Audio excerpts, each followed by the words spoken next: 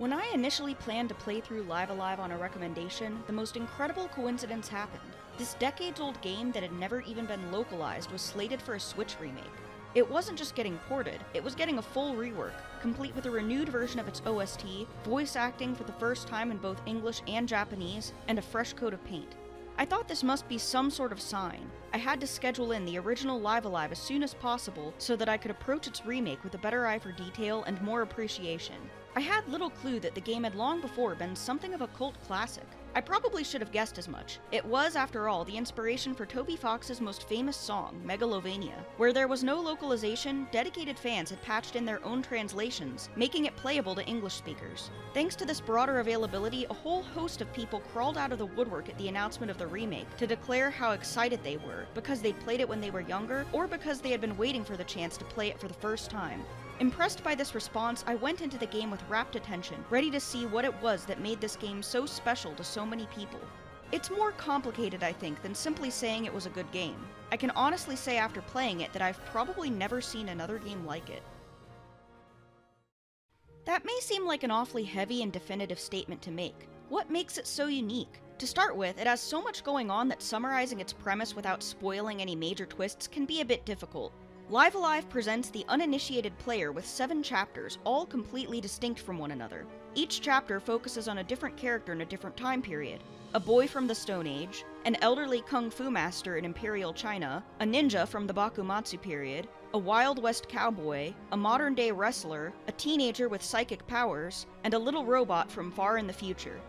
Each story is self-contained and playable within several hours at most, and each fits a different genre. Episodic as they are, they seem to be entirely unrelated, and may lead one to wonder what inspired the game to be structured this way. In truth, the stories may be very different, but as you navigate each of them, the discerning player might begin to notice similar elements. For one thing, short and simple as each chapter is, they seem to be saying almost the same thing. Humanity remains unchanged over the eons. There will be struggles brought about by nature and by people motivated by power and greed. However, these things can be overcome because there will always be people who carry the desire to do good. Even when there is a note of uncertainty, there is always hope. In and of itself, I could see this connection marking the game as a worthwhile use of your time. What stood out to me more after just a couple of chapters, though, was the fact that all of the villains have the Odi sound somewhere in their name. Odo, the last living dinosaur whose wrath can only be quelled by human sacrifice. Odi Wan Li, the leader of a growing martial arts school who uses his students to rob and bully civilians. Ode Io, a greedy daimyo who would see Japan plunged headlong into another civil war. Odio, a bandit who strong-arms villagers out of their livelihoods. Odio Bright, a fighter whose determination to be the best has driven him to murder. Odeo, an evil deity awakened by the sacrifice of thousands of people. And OD-10, a rogue AI who is determined that humans cannot be trusted with self-determination. Their motivations are all quite distinct, as you can tell, so why the shared naming scheme? I wondered whether it was meant to tie itself to the Latin root for hate in Romance languages, odium, or whether there was some deeper meaning that would reveal itself as I progressed through the chapters. Ultimately, both answers ended up being correct. The bosses are all meant to invoke the word hate, and there is an answer that the player can only discover after all 7 chapters have been beaten. It lies within a secret 8th chapter that unravels the story of Orsted, a champion knight during the medieval period in the fictional kingdom of Lucrece. Orsted seems to have everything he could want in his position. He has just won a tournament that guarantees him the hand of the king's daughter in marriage, as well as the lasting admiration of everyone in the kingdom, even the lasting friendship of his rival in that tournament, Strabo. His career is settled and his future looks bright. Then, his new wife, Princess Alethea, is suddenly kidnapped by a powerful sorcerer going by the simple and on-the-nose title of the Lord of Dark. Orsted is tasked by the king to rescue her, and in order to do so, he calls on the help of the men who vanquished the last Lord of Dark, a warrior who's become a cynical recluse, Hash, and a monk called Uranus. Hash initially refuses to help Orsted, and it is only with Uranus' assistance that he is able to convince the jaded older man to lend his aid. Hash doesn't do so without a warning, though. Though the people laud Orsted for his heroism now, they will forget about him when they no longer need him. Heroes are only loved when they are needed. Orsted has no reaction to his opinion. Players will note that the strangest thing about Orsted thus far is that he's an entirely silent protagonist. Even Oboromaru and Sundown, who are soft-spoken, have opinions to express once in a while, and though Cube can't speak human languages, they communicate with animated beeps and dial-up noises. Orsted says nothing at all. He is pulled along on a perilous journey to save his wife-to-be, whom he barely knows, and through all the trials and tribulations the group faces, one may think that he has no opinions. Or maybe they don't notice, or maybe they think he's meant to be a vessel for players to project onto. I thought it was strange, but couldn't determine the reason for it. Even when Hash and Strabo are killed, when he is tormented by illusions of the Lord of Dark that cause him to lash out and murder the king, even when he flees for his life and Uranus is imprisoned under suspicions of collusion, he doesn't even have an internal monologue to express his grief. This is what makes the end of the chapter come as a shock. There is a point where Orsted can't take it anymore. All of his comrades are gone, and it is by himself that he makes it to the Lord of Dark's lair, prepared to vanquish him. For redemption in the eyes of his people? For revenge? Because there's still a part of him that believes the kingdom deserves to be saved in spite of its rejection of him? Maybe all of these play a part, but he remembers Uranus warning him that no matter how much he suffers, he can't give in to hatred. He must keep believing that humans are worth saving.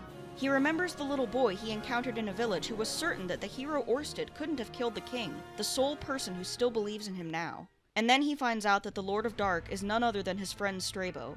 Strabo had long been envious of Orsted, who remained one step ahead of him in every respect. Tired of always losing to him, Strabo became the Lord of Dark and vowed to ruin Orsted's life, as he believed Orsted had ruined his. And ruin it he did. He kidnapped Aletheia, then accompanied Orsted on his quest under the guise of helping him, and feigned his death in the same cave-in that killed Hash. He created a series of illusions to drive an already upset Orsted mad with fear, including one that disguised the king as the Lord of Dark so that Orsted would kill him. Orsted became a wanted fugitive with no one to support him, and now he learns that even the friend he thought he'd lost was not only alive, but had hated him for a long time. When he fights and defeats Strabo, there is no joy in his victory. The final straw is that the very woman he was sent to rescue chastises him for winning. Sure, Strabo committed evil deeds and kidnapped her, but she argues that he was the only one who seemed to care and acted like he truly loved her. It was unfair of Orsted to never let him enjoy a single triumph. Then, deciding that she has nothing left to live for, she kills herself. Orsted has now lost his wife on top of his friends, his home, and the support of his people. It is he who has nothing left to live for. This is when Orsted finally speaks, just so that he can express his hatred of his fellow humans. Hash was right. Humanity wasn't worth saving. People's opinions of him did a heel turn overnight, and no one made an effort to find out the truth of what happened.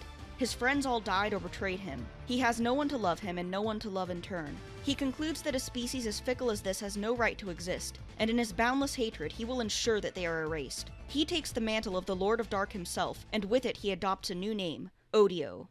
In other words, every villain the player and their various heroes have had to fight up to that point were the vestiges of Odio's hatred, spread throughout space and time. It doesn't end with them defeating those antagonists either. Odio himself is still alive, and he is still angry. At this point, the player is directed to select a protagonist again. You can choose whoever you want, including Orsted. If you select Orsted, you will be subjected to a boss rush, with another twist. You play as the bosses themselves. You may note that every boss battle is in fact easier this way. It turns out that the only thing that keeps bosses from curb stomping you with ease is the fallibility of AI. Should you begin to lose any of these battles, another ending will be triggered in which Orsted self-destructs, and forces all the other bosses to do the same. The sheer destructive power of these explosions is enough to wipe out humanity and create Armageddon, leaving behind nothing.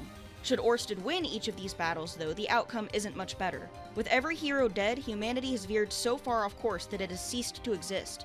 Orsted is left to ponder the meaning of his victory in an empty world, undying and completely alone. Of course, the intended path is opened by picking any of the other 7 protagonists. After each hero's victory over their version of Odio, they are transported to the Dominion of Hate, the now empty kingdom of Lucrece suspended in time. The player, controlling their chosen hero, must find the rest of the heroes scattered throughout the land and recruit them with the joint aim of finding a way back home. Together, the party must navigate various trials and ultimately find their way to the Lord of Dark's lair in order to challenge him, dodging distorted enemies from throughout the timeline along the way. There are almost no differences between the original story and the one in the remake. This is, in my opinion, for the better. The age-old saying, if it ain't broke, don't fix it, applies to remakes of video games, and should be taken into account when looking at which aspects should be improved and which aspects should be left the way they are. Failing to do so could tank the quality of the game, as some have complained Square Enix did with the remake of Final Fantasy VII.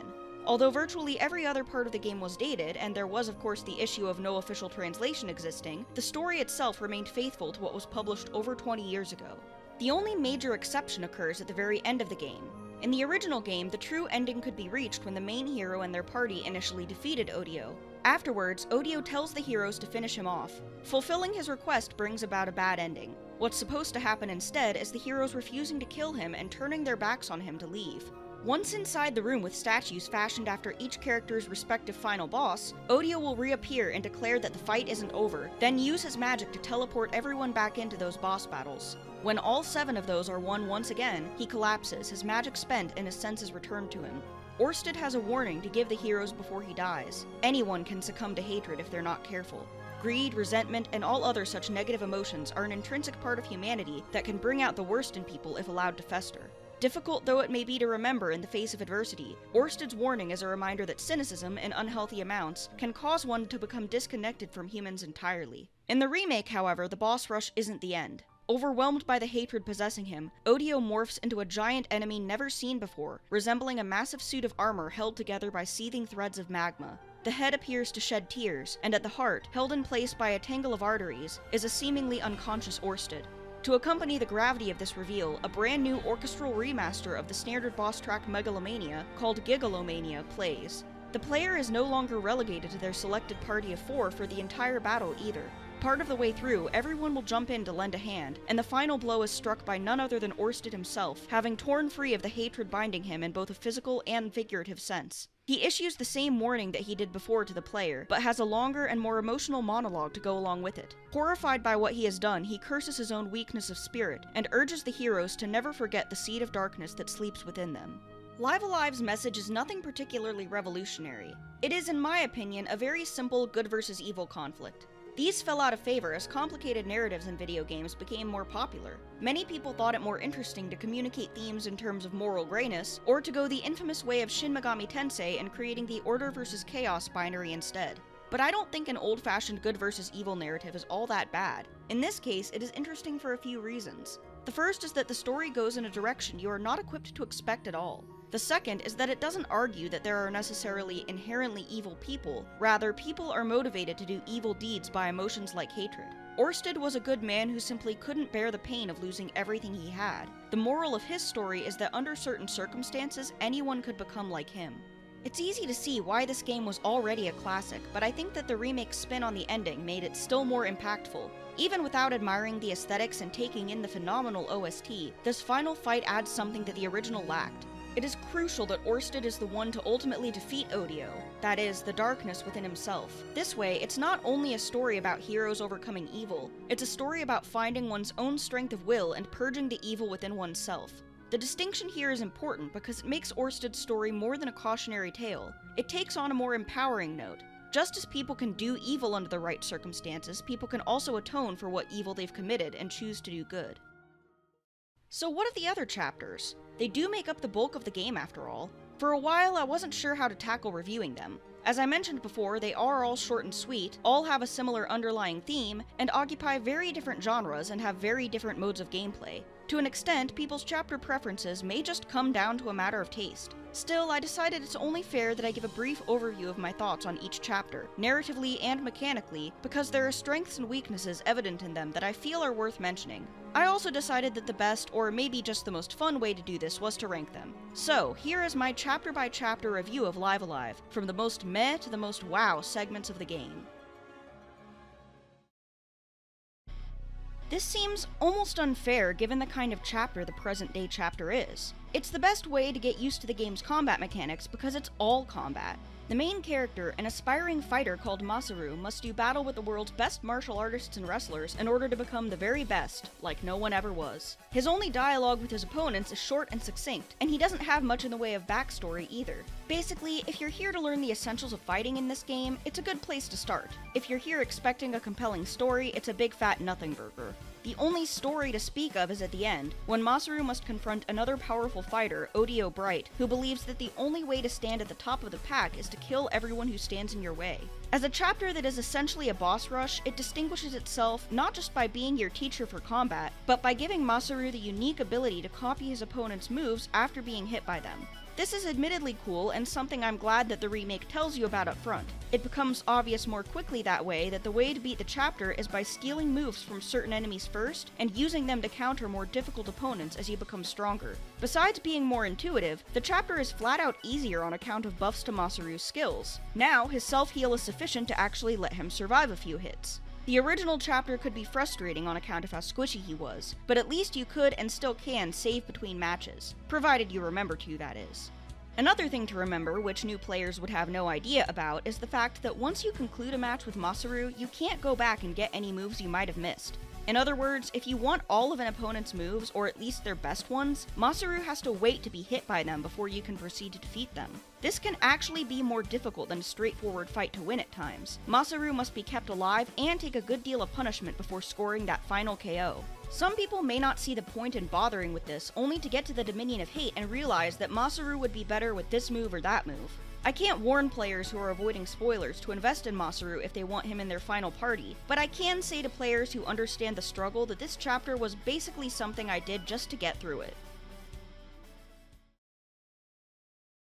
This is one of the game's more involved chapters. You are a boy called Pogo. Your best friend is a gorilla called Gori. You live happily with your clan in a cave network, hunting and gathering and doing all those things that hunter-gatherers do, and you have just come of age. In order to win your clan's respect and gain a place among its hardworking adults, you must go out with your gorilla buddy and bring back some fresh meat to prove that you can provide for your fellows. What a simple life. Basically all Pogo or any of the cavemen have to worry about on a daily basis is food. That is, until Pogo finds a woman hiding in a haystack in one of the commune's caves. The woman is called Beru, and she changes the trajectory of Pogo's life in a big way. Not only is she not supposed to be there, since she's not part of the clan, but she is in fact on the run from her own home. It turns out that one of the neighboring clans had her slated for human sacrifice, and they're not happy that their fresh meat has escaped. Pogo's attempts to hide her and then to protect her when the cultist clan comes knocking to see if she's found shelter here almost ignite a much larger conflict and make basically everyone else involved angry. He, Gori, and Beru are unceremoniously booted from the clan and left to wander in the wilderness for their troubles. With nothing to protect them, they're an easy target for ambush. Beru gets kidnapped again, and Pogo and Gori must go to rescue her, and in doing so face not just the cultists but a much more terrifying threat, the being they worship as a deity, the last living dinosaur. The prehistory chapter frames this story as the ultimate man versus nature conflict, with the stakes being the birth of civilization itself. Mankind cannot exist in harmony with such an enormous and bloodthirsty predator, so it has to be brought down in order for people to exist and propagate freely. You have to suspend your disbelief, obviously, but making the crux of the conflict over humanity's future an all-out battle waged with a dinosaur is objectively pretty cool. It also frames Pogo's coming of age as a microcosm of humanity's own growth. Just as Pogo has gone from boy to man, humanity has risen to become the ultimate apex predator, standing at the top of the food chain and flourishing from then on. Another thing that I liked about it was that it managed to convey a surprising amount of information with no dialogue. It's not that Pogo is a silent protagonist like Orsted, it's that language just hasn't been invented yet, so all of the cavemen communicate with each other via grunts and shouts and pictures. I thought this was a remarkably clever workaround to solving the issue of not knowing just how cavemen communicated without a written history. The story doesn't need elegant prose to get across what it's trying to say. This is helped further by the addition of voice acting in the remake, so the character's emotions can actually be heard. It's the show don't tell principle taken to the extreme without being overly pretentious. In fact, there's virtually no pretension to be found in this chapter at all, though this raises an issue I have with it. It is in many ways comedic, but it wants you to sit through so many poop jokes. No, I don't expect that pre-civilization societies were all that concerned with decorum. I bet they had their fair share of fart jokes. But after having Pogo and Gori learn a bunch of moves associated with various bodily functions and a running gag about how much Gori farts, I was a little bit tired of it. Lack of dialogue makes for limited joke material, but enough of that childish humor made it hard for me to take the chapter seriously at all. I noted too that however gross Pogo and Gori got to be, Beru remained above having bodily functions because everyone knows that women don't fart. She was the center of some very stereotypical suggestive 90s gags in which she, as a beautiful woman, was able to get Pogo to do whatever she wanted by kissing him or even flashing her boobs. A class act, to be sure. On a somewhat related note, every hero gets a unique ability, so whereas Masaru's was his passive copycat behavior, Pogo's is a very strong sense of smell. The player can get a sense of where they're going by sniffing around and seeing which direction particular scent clouds come from. This can assist with hunting for certain objectives and finding your way out of an especially dark cave, but it doesn't really have much wider applicability and makes Pogo a somewhat weak pick for the final chapter's party. What I thought was cooler about this chapter was that you're able to craft equipment by picking up materials through battle or exploration. At a relatively early level, you can make some pretty strong stuff just by finding the right combination of rocks, sticks, bones, and other minutiae. You can only do that in this chapter, though the near future chapter does let you upgrade certain items you find. All in all, I don't think it's a bad chapter. Most of the time, it's not too rough to play through or difficult to navigate, and the story isn't bad even if the humor is kind of annoying. However, it and its characters are nothing especially remarkable. It's fine, but I think it's far from the best that Live Alive has to offer. I'm a fan of cowboys, so I was excited to see what the game's take on the Wild West would be. It starts as you'd expect. A lone wanderer, name unknown, moseys into town and walks into a bar. Somehow, he ends up getting roped into an incident. A stranger with bad intentions rolls in to threaten the townspeople, and this quiet, vaguely intimidating hombre has to step in to help. He may have a bounty on his head and no place to call home, but rest assured, deep beneath that poncho he has a heart of gold.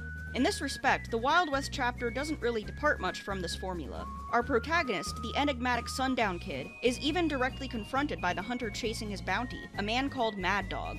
What makes this chapter interesting is that the two of them must ultimately set aside their differences because the town is set to be attacked by a group of bandits called the Crazy Bunch the next morning, and they don't have enough manpower to defend themselves. It's not in either man's nature to shrug off a sincere request for help. So how are two honest gunslingers going to stand up to a gang more than a dozen strong? Obviously, conventional methods aren't going to work. Instead, the game has you, with the help of Mad Dog, run around the town looking for items that can be used to make traps. If you find the right combinations of useful tools, you can enlist the townspeople to construct the perfect ambush, greatly thinning out the Crazy Bunch's numbers and turning the showdown with their leader, Dio, into a perfectly fair 2-on-1 fight. Your time is limited though. You have the duration of the night to get everything you need, and outside of the game, that doesn't translate to very long at all. Mechanically, this chapter is probably the most interesting. There isn't any way to get a bad ending outside of simply failing to beat Dio, no matter how many bandits he has left. How easy that fight ends up being comes down to how quickly the player can run around town gathering everything they need, which you have around 15 minutes to do. In the original game, this was much harder. Not only was finding and distributing trap items less intuitive, but the passage of time was marked only by the sound of the 8 bells that marked each in-game hour. The remake added a helpful meter of light that depletes as your time runs out, and on top of that, Mad Dog offers extra tips about who can use certain items in cases where it's not immediately obvious. Either way though, it's still possible to simply save before heading out on your time-sensitive mission. As long as you remember not to overwrite that save, you can make the last battle pretty easy for yourself. The nature of this chapter being limited to one battle after a short runaround means that it doesn't have a lot of time to build its narrative.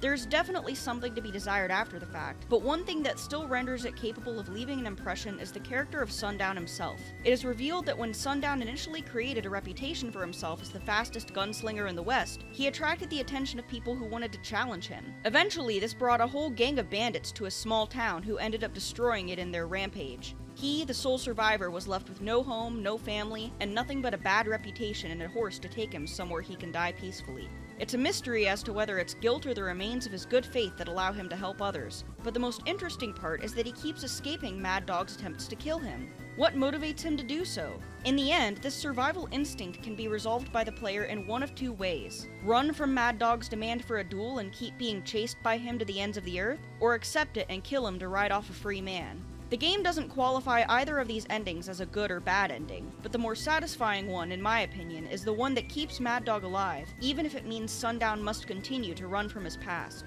Oh, and Dio? Yeah, he was actually a horse the whole time. It was hatred that turned him into what he was, which can be read as foreshadowing for Orsted/Odio's role in the story, but wasn't entirely appropriate for the Western genre. Between that, the narrative's limited nature and virtually non-existent opportunities to level up, and the fact that the SNES version is mechanically really annoying, I didn't end up liking it as much as I thought I would, though it certainly wasn't bad. It's not so far off that technology is truly cutting edge, but far enough away that you'll find a stereotypical mad scientist straight out of Back to the Future. Akira is a psychic teenage orphan named after a manga-turned-movie about another psychic teenage orphan, and he has roughly the exact attitude you'd expect him to have. Lazy, crass, and irritable, Akira spends his days however he likes, no matter whom it inconveniences. His only soft spots are for his little sister, the orphanage he lives at and its inhabitants, and the man who looks after him like an older brother, a slick biker named Matsu, or Lawless in the remake. Although the two couldn't be any more different in outward attitude, he admires Matsu and is determined to tag along whenever Matsu helps other people. This ends up landing him right in the midst of a conspiracy of unimaginable proportions. When one of his fellow orphans is kidnapped, he and Matsu ride off to save the day, only to find out via Akira's telepathy that this kidnapping is just one small link in a great chain of disappearances. This masked gang called the Crusaders has been abducting people and taking them to a research facility on the outskirts of town, Tsukuba Lab. The two find out after infiltrating the place that the kidnapped victims are liquefied, but their consciousness is maintained so that their hatred and other negative emotions can be used to awaken a powerful entity. Conveniently, the bad guys aren't the only ones with a mad scientist on their side. Akira is friends with a squat and eccentric inventor called Dr. Toei, who has been developing his magnum opus mostly behind the scenes, the Steel Titan, a giant mech suit that can only be safely piloted with psychic powers. Deep beneath his cluttered antique shop, the Steel Titan slumbers. The only problem is that Akira, when he first visits it, does not have what it takes to awaken and control it, much to Toei's disappointment. This changes after Akira and Matsu's visit to Tsukuba Lab. In retaliation for their antics, the Crusaders burn down the orphanage. Akira returns to see the building in flames and its residents panicking, as the caretaker, Taeko, and his little sister Kaori are still trapped inside. Akira rushes in to save them without a second thought. This move may have come at the cost of his own life, but at the last minute, a savior crashes through the crumbling ceiling, the Steel Titan itself powered by none other than Matsu. Though Matsu has no psychic powers to speak of, through sheer force of will and a special substance he was able to make it move, though at a great cost.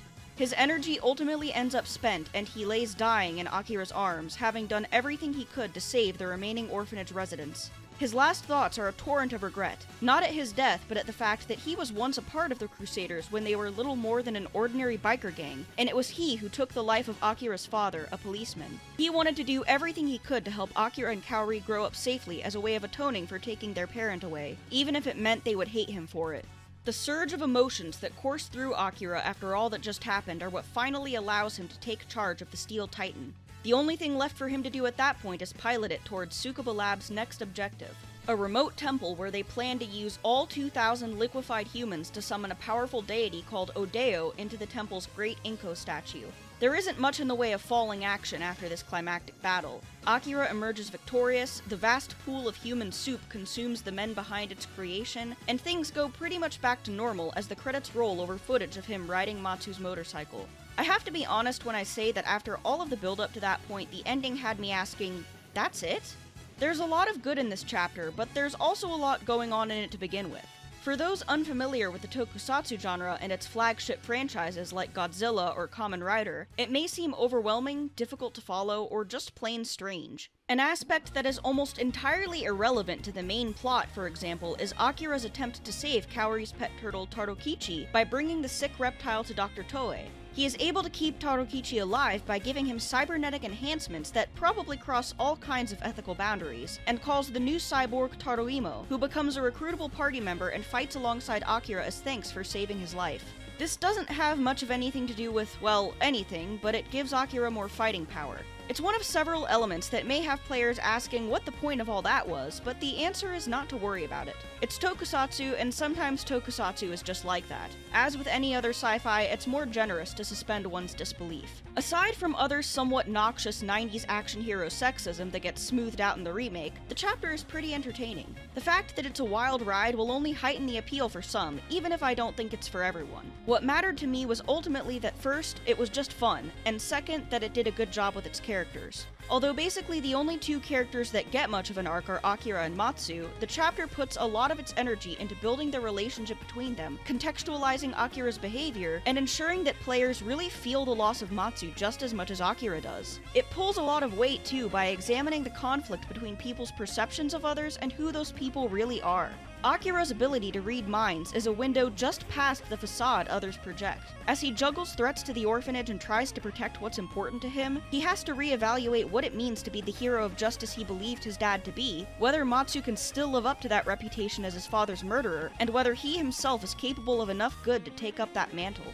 I also enjoyed playing through this chapter because it was mechanically one of the ones that was most like a standard RPG. Fight enemies, level up, get new abilities. There's an overworld map of the town that Akira navigates whenever he's not inside a building, which got an impressive and helpful amount of detail in the remake. Additionally, he can find various parts and objects that he can bring to Dr. Toei for an upgrade. Not all items are upgradable, but you won't lose the ones that aren't by having him check. For those used to this sort of gameplay, you're not likely to get lost because of how straightforward the chapter is, though there may be things you miss. What you don't get told at any point is that Akira is the only character whose equipment and inventory are vital to maintain for the finale. The machine parts he finds can be used to upgrade Cube, and he also has access to a unique and powerful weapon that Cube can use, but only if the player remembers to have it on him before they end the chapter. It is at least courteous enough to tell you when the point of no return is, but those with no awareness of the finale chapter might find a couple of their favorites kneecapped because they're missing something Akira could have gotten. The primary reason I don't rank this chapter higher is because I happened to like the remaining chapters more.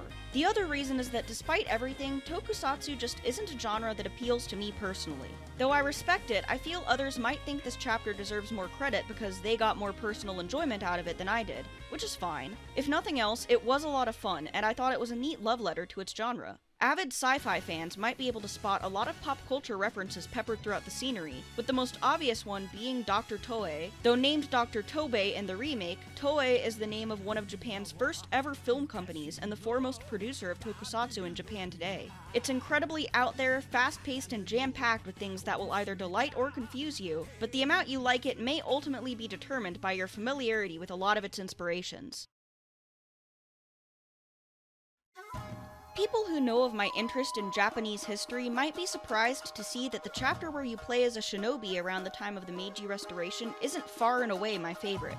It's kind of a mixed bag for me, but I'll go into that in a second. The protagonist, Oboromaru, is cool as a cucumber, the spitting image of what popular mythology surrounding ninja makes them out to be. As you'd expect, his job is a dangerous one. He must infiltrate the castle of Ode-Iyo, who has no intention of abiding by the shogunate's desire for peaceful relationships with other countries. If it were up to him, Japan would be the way it was a few hundred years ago during the Sengoku period. Domains constantly at each other's throats, fighting an endless battle to see who was the strongest, all for the amusement of nobility like himself. For that purpose, he's been holding a key peacekeeper prisoner, whom Oboromaru must rescue. The details of the rescue are left to Oboromaru's discretion. He can choose to bloody his hands, or he can choose to be as stealthy as possible to avoid conflict. This means that by extension, the player can choose to either kill every grunt who stands in their way, or sneak around and flee from every encounter. The intuitive way to play this chapter is casually. Kill the soldiers who try to catch you, but avoid trouble otherwise. Your only focus should be your ultimate objective anyway, right? Wrong. It's not that simple, and I'm somewhat glad to have been told before starting this chapter that I should make a point not to kill anyone. Killing outside of mandatory boss battles when it's convenient or seems necessary is definitely the easy way to go. You get as much XP as you feel like you need, and you don't have to worry so much about sneaking around. But the game offers you a choice to go one of two less intuitive roads: the path of the pacifist or the path of the unrepentant murderer. The former is self-explanatory. Outside of scripted boss battles, kill absolutely no one and run when someone attacks you. The latter requires you to kill as many people as possible. There are 100 people in Ode-Iyo's castle: foot soldiers, nobles, courtesans, and servants alike. You must kill every single one of them, sparing absolutely no one, not even non-combatants. But wait, doesn't that sound like... Yes, this chapter is where the game's direct inspiration of Undertale becomes more apparent. If you're among the minority of internet dwellers who has somehow never played Undertale, I'll say that without spoiling anything major, there are three main endings. A neutral ending, in which the player treats the game as a standard RPG and kills only when convenient. A bad ending, in which the player goes out of their way to kill every other character. And a good ending, considered the true ending, in which the player kills no one. During what's called a genocide run, the player character keeps track of their kills in each area by saying how many living creatures are left. In Live Alive, whenever Oboromaru makes a kill, he counts it. The amount that these characters dirty their hands is significant to the point each narrative is ultimately making. I will say that you don't get a bad ending if you decide to go scorched earth on Ode-Iyo's castle and massacre everyone inside. The only way to get a bad ending is if you abandon the castle, thereby forfeiting your status as a shinobi and going on the run before ultimately getting killed by a former comrade.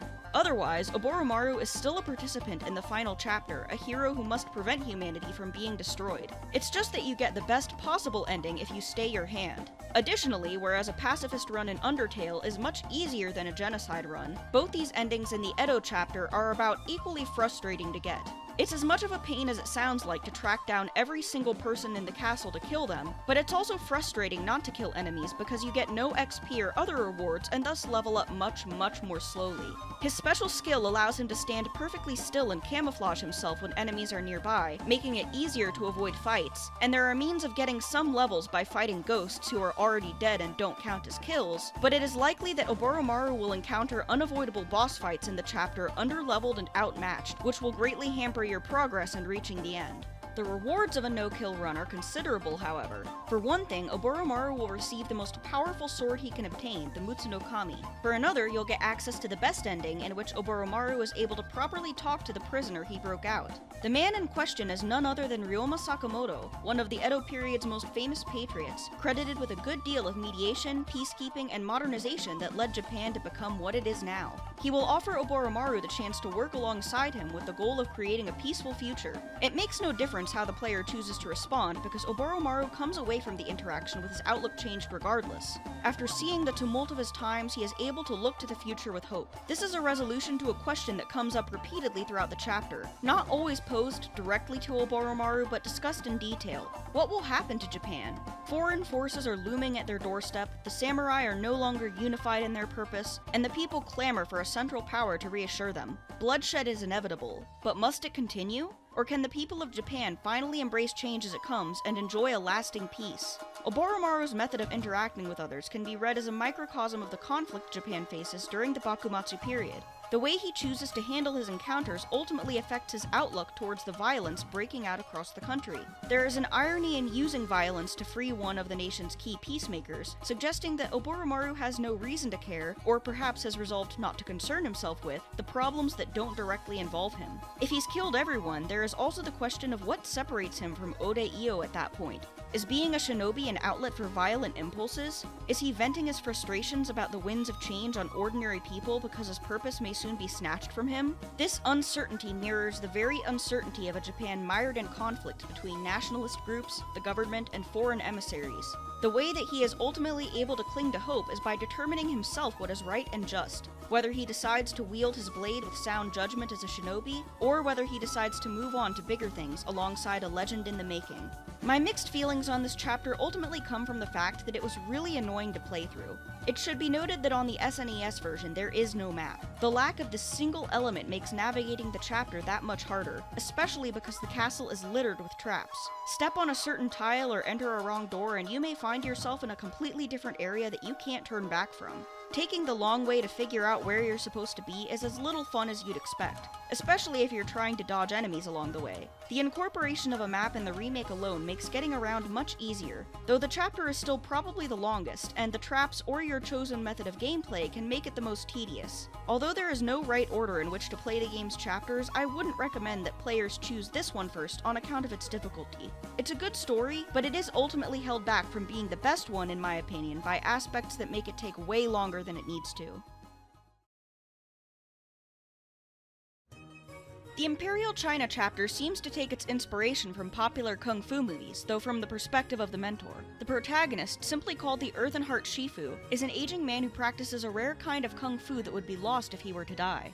Knowing this, he decides to seek out a student to inherit his style, and perhaps even start a school to carry on the traditions he's dedicated his life to. To that end, he descends from his reclusive abode on a mountain to the nearest town, where he finds not just one promising pupil, but three. A spunky bandit named Lei Kugo, a poor young man without the money to sate his ravenous hunger, Hong Haka, and a boy named Yun Zhou who lacks skill but makes up for it with determination and integrity. The first part of the chapter is dedicated to training these students in a series of sparring sessions. The Shifu will fight the students repeatedly in order to teach them new moves and increase their levels. The player is at liberty to decide how they want to train their students and what equipment to give them.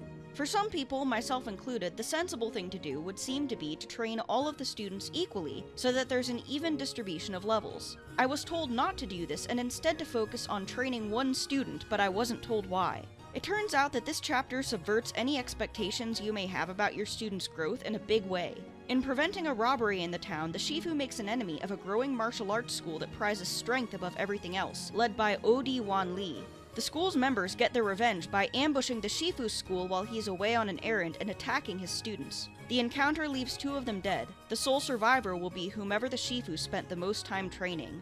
This marks a heel-turn shift in the story's tone and a shocking and perhaps unpleasant surprise for new players. Any equipment and training time dedicated to those characters is gone now. More importantly, the loss of his students rouses emotions not previously seen in the Shifu. As a paragon of virtue, he had previously advocated for avoiding violence and mastered his art as a means of protecting others and himself and upholding justice. Now, someone has crossed a line. He knows he doesn't have much time left on Earth, and he vows before he dies to at least attempt to avenge his students' deaths. However, he doesn't want to drag his remaining student into his own vendetta, so he tries to set off on his mission alone. The surviving student, determined as much as the Shifu to avenge their peers, will tag along anyway and force the Shifu to recognize their strength. It is together that they will storm Odi Wan Li's school, an elaborate mansion and training grounds swamped with beefy students and even tigers. The back half is mostly comprised of a long boss rush. Odi Wan Li sends his most high-ranking subordinates to fight you in pairs, supposedly to make the match fair. It is only after you defeat all of them that he will accept your challenge himself. This is the old Shifu's last stand, the one in which he will pass on his ultimate move to his remaining pupil, knowing that he can leave the world with no regrets. After overcoming this battle, he will pass away, and the chapter will end with the surviving student's visit to the gravestones of him and the other students, vowing to proudly carry on his art as the new Earth and Heart Shifu. The chapter is a massive departure from player expectations in a way that might be devastating to the average player, which presents a bit of a catch-22. The story is best experienced without spoilers, but trying to go about it spoiler-free can leave players with no way to weather the coming loss. This is probably somewhat intended on the part of the developers. You will feel the emotional loss doubly if you also stand to lose materially from it. Still, it makes the coming battles more difficult, and though a first-time player won't know it yet, it also makes the final chapter more difficult. After all, the surviving student will be the one to assume the title of Earth and Heart Shifu and appear in the Dominion of Hate with all the skills they've learned up to that point. It is paramount gameplay-wise that this student knows all the skills the old man could possibly have taught them by that point, especially if the player ends up wanting to use them in their final lineup.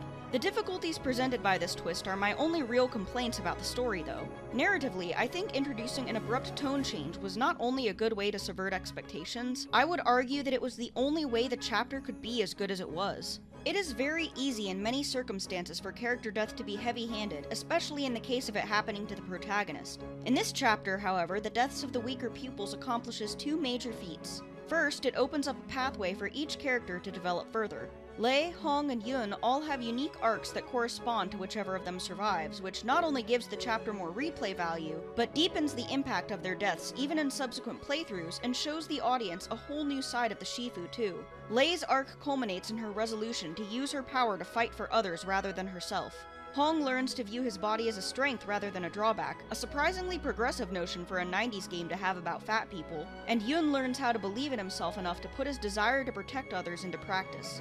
Additionally, this isn't very important to my overall enjoyment of the game, but I think it's kind of funny that depending on the ending, this chapter can result in the game's only female protagonist.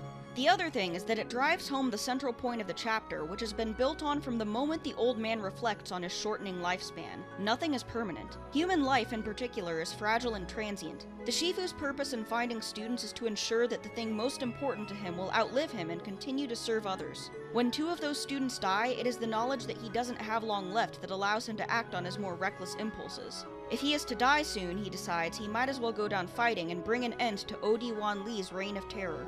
It is also a testament to the lasting power of good deeds and kindness. The Shifu has made a name for himself among the people of the town by using his kung fu for good. Extending the olive branch to young people who would be considered delinquent by others for making poor choices is not just a means of preserving his legacy, but a way of changing those students' lives in a way he hopes will be for the better.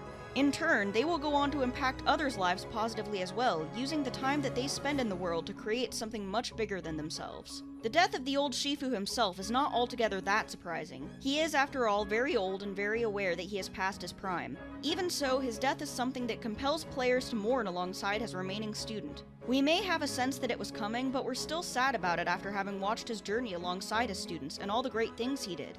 These are the sorts of emotions a good character death is supposed to evoke. There's sadness, but the catharsis of knowing that it was appropriate and seeing other characters feel that sadness with us and carry on anyway. And the new Earthen Heart Shifu doesn't forget their mentor either. In the remake especially, whoever proceeds to the Dominion of Hate will reference the old Shifu to show that it isn't just his moves they remember. They cared about him deeply, and beyond trying to get home, they're also trying to defeat evil in the way he surely would have done. From start to finish, the Imperial China chapter shows us not just the worst of humanity, but also its best aspects, the things that make it worth loving and protecting. It shows us that people choose every step they take along their path, and they can at any point choose to do good, creating a ripple effect that will influence those around them for the better too. It is an altogether unforgettable little story, and it is no surprise to me that this chapter is many people's favorite. But Imperial China just couldn't be number one for me, which I will chalk up in part to a matter of taste. I love sci-fi, I love robot characters, I love space exploration, and I love the potential it creates for horror. If you also love all of those things, you may be as excited as I was at the prospect of a short space opera inspired by the likes of 2001: A Space Odyssey and Alien.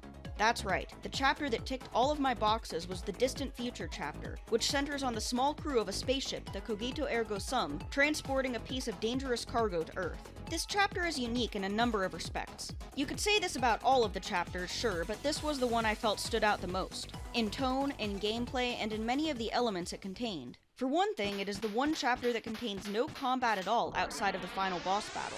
The only way to practice combat is through a minigame available on an arcade machine called Captain Square. The protagonist levels up not by gaining experience, but by finding and installing machine parts. This is possible because, for another thing, the protagonist is the only non-human one in the game. Cube is a small spherical robot created by a member of the spaceship crew to be a helper, and named ironically on purpose. All of the crew members are named after lead characters in other sci-fi media, and players can find many nods to sci-fi cinema throughout the chapter as well. It starts with Kato, Cube's creator, registering them as a proper member of the crew and telling them to rouse the rest of the members from cryogenic stasis.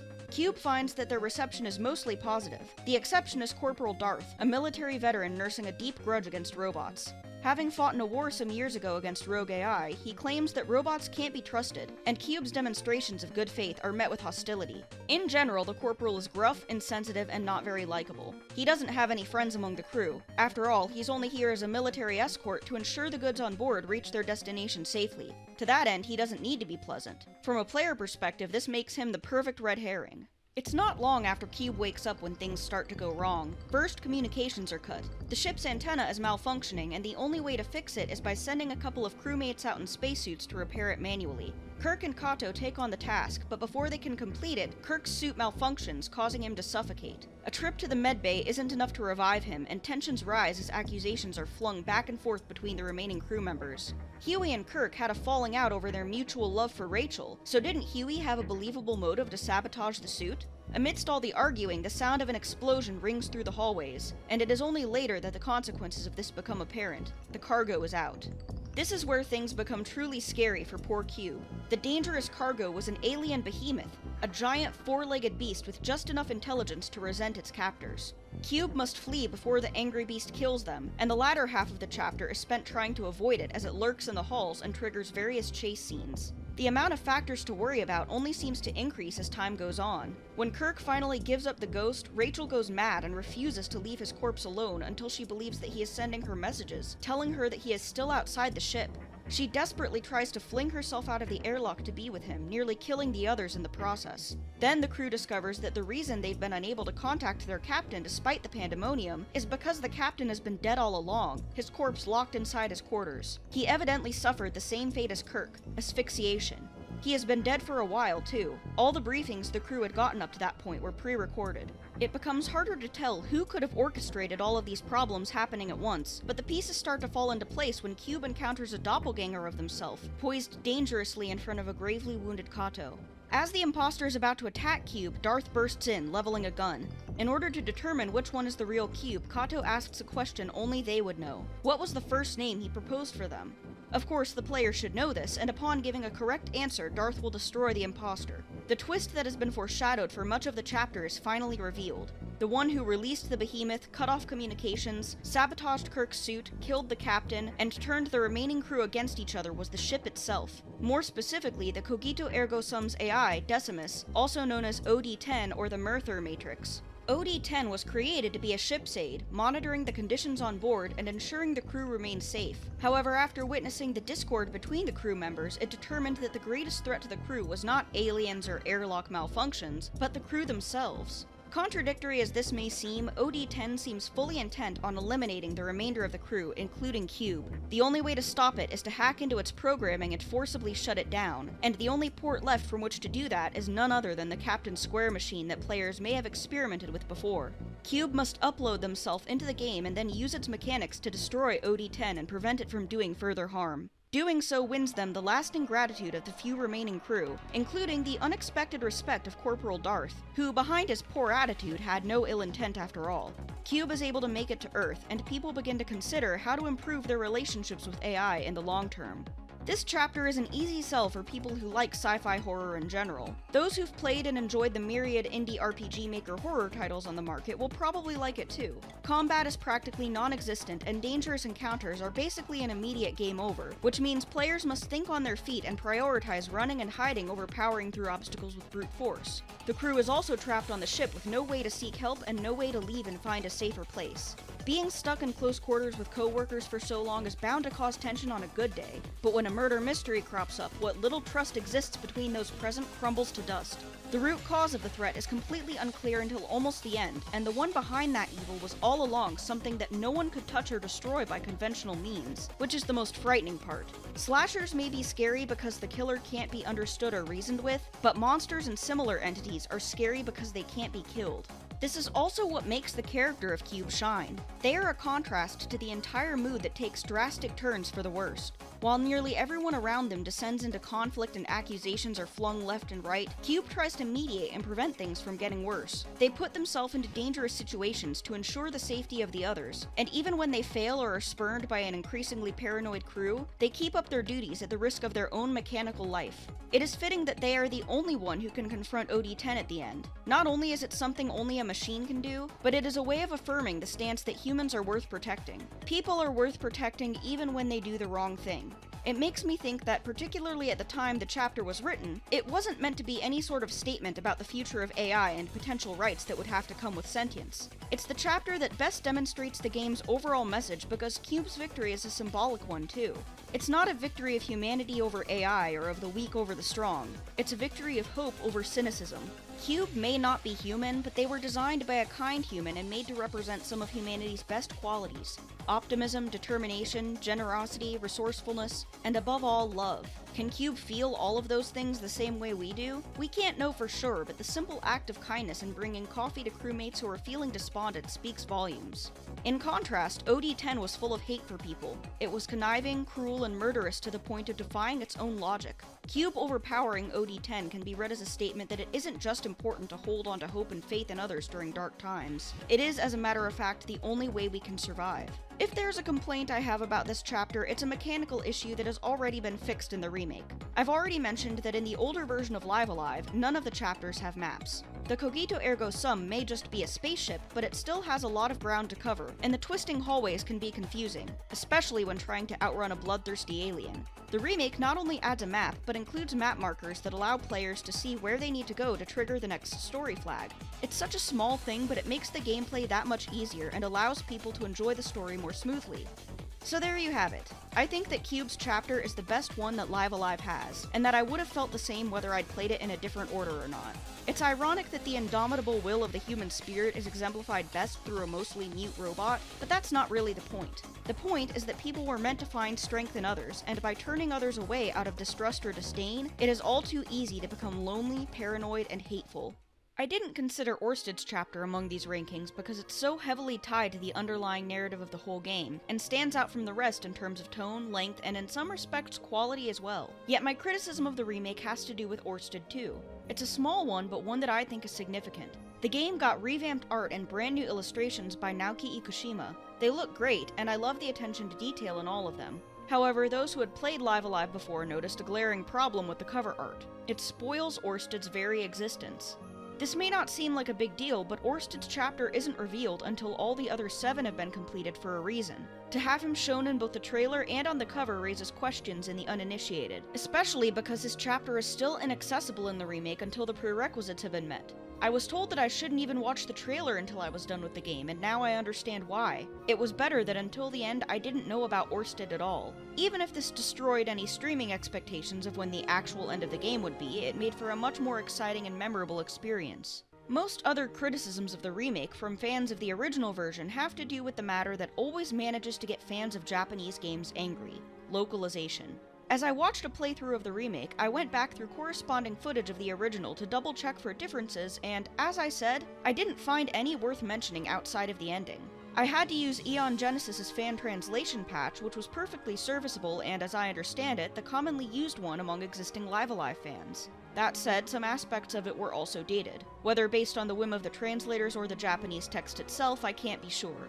There were a handful of jokes and remarks that demonstrated pretty typical 90s sexism, which were toned down for a modern audience. Despite the Wild West chapter taking place in a saloon, references to drinking and smoking were minimized as well, possibly to fit within updated ESRB guidelines. Most of this is in the form of item names being changed. A couple of notable examples are Sundown getting stat boosts from jerky instead of cigars, and the piece of equipment he can steal from Annie is a diary instead of her underwear. I wouldn't call any of this wildly out of line, nor would I refer to it as censorship. My opinion on localization is and always has been that it's meant to get across a given meaning in a way that makes sense to an intended audience, rather than making direct and literal translations. Japanese to English localization often takes into account cultural differences, idioms, and how people actually talk in English.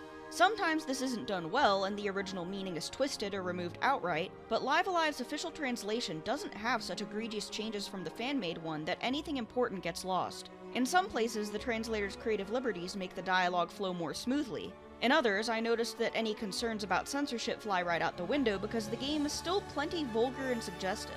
Many of the characters, especially Akira, swear frequently.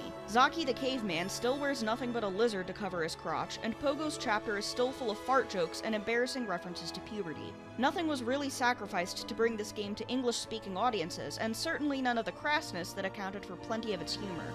Virtually everything else about the remake was a straightforward improvement. Many modern remakes of older video games are concerned with making the graphics more realistic and high resolution, but Live Alive's fresh new HD 2D graphics maintain the fidelity of the original's pixel art style while adding layers of depth to the environment and exploration of it. In addition, the UI is much more intuitive. Move selection, equipment, and navigation are more fluid and streamlined than in the original. Instructions and tutorials are provided at certain points where there were none 2 decades ago, and now there are area maps as well, making it much more difficult for players to get lost. I already outlined some of the major mechanical problems in each chapter that were easily fixed in the remake just by adding a directional tip or two. All in all, it's an experience that's more engaging and less frustrating. I also have to comment on the sound design. The original OST for the game was good and maintains its own retro charm. However, Yoko Shimomura's rearranges show both a love for her older work and an ear for what works best with modern sound systems. From the jazzy pieces in the near future chapter to the percussive prehistory chapter's beats, all feel like they fit, and some will have you bouncing in your seat as you clear out enemies. As for the voice acting, Live Alive never had that to begin with, so for it to get voiceovers in both Japanese and English is a pretty big deal. I think the casting was also, for the most part, pretty well done. Performance varied a bit among the actors, but my impressions were mostly positive. I was pleasantly surprised at just how much the voice acting covered, including unique lines for special moves. Even one-off minor characters got voiced too, a fact which notably got Sugita Tomokazu, the voice of characters like Chrom in Fire Emblem Awakening and Yusuke in Persona 5, and a longtime fan of Live Alive, a role as a minor character in every chapter. He wanted very badly to be a part of this remake, so I have to say it's as heartwarming as it is amusing that he was able to juggle so many roles. Keeping all of this in mind, if I were to recommend a way to experience Live Alive for the first time to people, I would say that the remake is almost certainly the better way to do it. You'll probably find yourself stuck less often, as the game is more open about telling you what you need to do, and there are buffs that have made the stages straight up easier. You'll get treated to more impressive graphics and new art, as well as Shimomura's updated musical stylings. The only problem for some may be the price. Live Alive was remade for the Switch exclusively. Those without a Switch, or who would rather play it on a PC or something, won't find it accessible. Additionally, Nintendo games don't tend to get that much cheaper. The last used copy I saw at GameStop was still $45 United States dollars. For some, that's just not affordable. Although I won't publicly share any of the more dubious means of acquiring a copy, I will say that if you can't pay for the remake, the original Super Famicom fan translation is still out there somewhere, and it still holds up pretty well. That is, after all, how I first played the game myself. It is clunkier, less elegant in design, and may require guides to get through. However, I generally advocate that if people want to experience Live Alive, it's something they ought to play themselves rather than seeking out someone else's playthrough. Additionally, as much as I dislike a lot of Nintendo's bottom line policies, I tend to favor buying remakes in the specific case of games that are more obscure or overlooked. Live Alive was an old SNES title with no translation and a small audience that wouldn't include non-Japanese speakers at all if not for the translation patch. Additionally, it performed terribly on the market, only ever selling 270,000 copies during its entire lifetime. Many were surprised to see it get a remake. How many games like it, older titles that were never localized, are forgotten? How many games never sold well when they first came out and will never be experienced by modern audiences because of that? It stands to reason that when games like these are remade, sales are watched closely to determine whether games like them are worth investing in. Many people wonder why there are so many remakes of games that have been commercially milked to death already. Put bluntly, money talks. It is safer to invest in what is already popular than to work on developing a title people may not care about at all. It's why Persona 3 recently got a remake announced, and why, as excited as I and other fans are about it, we know it means Persona 1 and 2 will continue to languish because they're not as easy to market. Live Alive was rescued from the annals of video game history by people who obviously cared very much about what they were making. The only way games like it will continue to get similar treatment no matter how old or obscure they are will be if people buy them. So with all of that in mind, I'll close with this. Live Alive is not the best game I've ever played. It is not my favorite, but it is easily one of the most unique and one of the most memorable. It has gone on to inspire much more popular titles like Chrono Trigger, Bravely Default, and even Undertale. Its small but dedicated following in the West has helped prove that Japanese games have an audience here, which allowed for the localization of countless titles from Cave Story to the Like a Dragon series. To this day, there is not only no other game that so seamlessly blurs the lines of genre into a tapestry of humanity's best and worst qualities, but I've never seen another game even attempt it. It's the sort of game I would recommend to almost anyone, if only because everyone who likes games can probably find something that they like in it, or spot a connection between it and something else that they loved. After all, to know what went into something that's important to you is to love it all the more.